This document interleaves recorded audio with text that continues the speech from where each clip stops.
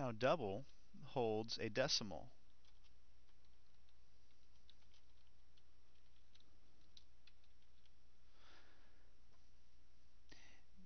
The long, the short, the byte, and the int variables cannot hold a decimal.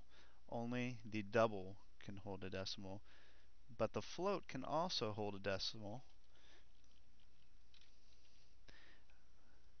However, float does not hold as much as a double, and you won't use a float as much as you would a double variable, unless like you have a similar situation, as I mentioned earlier, that you need some variables to take up less memory in a large program.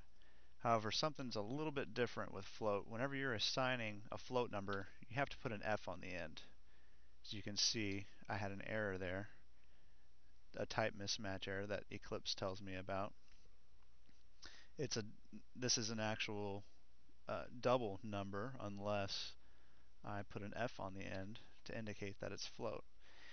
And like byte and short, you probably won't use float very much. Okay, so we'll go here. In Boolean, all it can hold is true or false.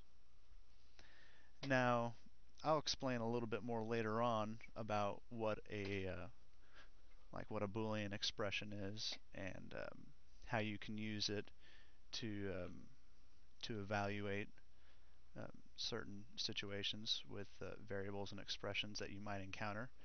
But just know for now that a Boolean variable can hold either true or false. Okay? All right. A char variable can hold a single character of any character you want. Any character you want to put in here, whether it's a letter or a number, it doesn't matter. You can assign it to 7, but it's not the same as, say, assigning that to 7. All this is a character, and I'll explain a little bit more in later videos about why they're different, and well, I'll show examples of why they're different. But just know now that a char variable can hold a single character. Doesn't matter if it's a number or a letter.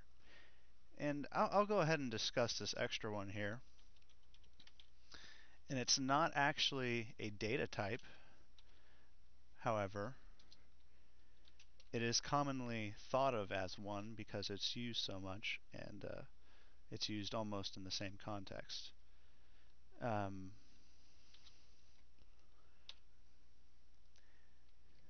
A string, and as you notice here, it's not it's not colored in purple like these other data types, because it's not a true data type. It's actually a class, and what I'm doing here is I'm creating a new object, a new string object, cool, and setting it to this string reference variable, test9. But the reason I put it in here is it's just so commonly used, and I just thought I'd go ahead and add that in there. So here you have it, 9, a little more than my original 8 that I was going to discuss.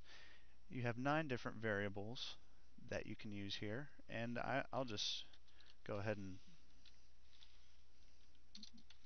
print them out for you.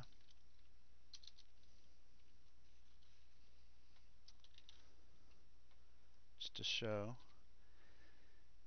See, now I'm just going to print this test variable onto the console here. Now I'm going to run this program, which will go through and set all of these variables equal to the numbers that I've told them to be assigned to, and I can print them out with this system.out.println. Oh, let me raise this up a little bit. There you see it, 7. I printed out the variable test, which is set to 7, and printed it onto the console here. Go ahead and print test 5 on there.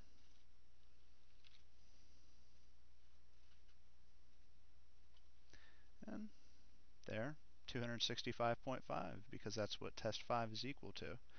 And I'll go ahead and put test 9 on there as well. And this is just to kind of demonstrate how each of these variables holds their information. And it prints cool down on the bottom here.